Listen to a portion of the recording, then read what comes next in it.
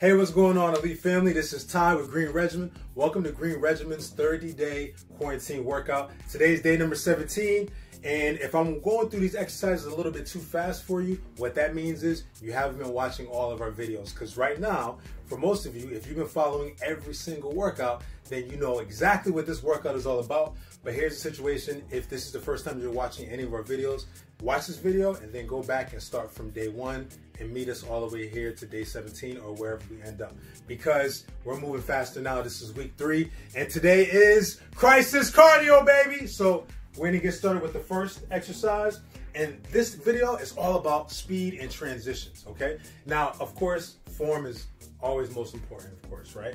And your safety. So I'm gonna be speeding things up a bit. I'm gonna be going through like all these exercises and then the transitions, because I wanna see you make these same transitions in the videos that you send me. So let's get it. All right, so 1 minute walkouts. You see my speed on the walkout? Continuous motion. And the modification, you can walk out on your knees. We're in continuous motion for 1 minute. Now watch this transition into the next exercise, which is the oblique crunch. So from the walkout, immediately right into the oblique crunch. Get those knees up. 1 minute straight. See that speed? We like that speed, we like that power. That's what I'm looking for. From there, right into the speed rope. Just jump right up, get right into the speed rope. Now you see how my hands are moving, my shoulders are moving. Those shoulders should be burning, and you should be jumping. Speed rope. Next exercise, transition right into the hip thrust. That's the speed I want to see. That's the control. Of course, the modification. Yeah, you like it like that. Immediately transition after 1 minute right into the push-up punch. So hip thrust, push-up punch, extend. Same thing on your knees. You're punching and extending at the top of your extension. Now we're gonna transition right into the sumo squat. I'll give you the side profile.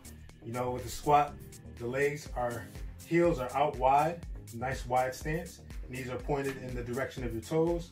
Keep that core tight. And that's why I want to see the sumo squat nice and deep. Just like that. Come up off the heel. Right into the run, right into the sprint.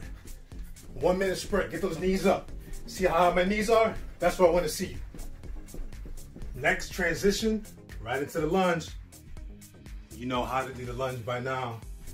Make sure that core is nice and tight. You're gonna land softly, pushing off your heel when you come down. Now, if a lot of you out there can already do the lunge without a problem for a minute, so you might want to set your timer for 2 minutes, so that you can transition right into the next exercise, which is knee to chest. Get that knee up to the chest. All right, now this is the killer right here, because you have to go from the knee to chest right to oblique hops. Really thrust those hips forward so you can really work those obliques. And the modification for this, right on your elbows. 1 minute straight.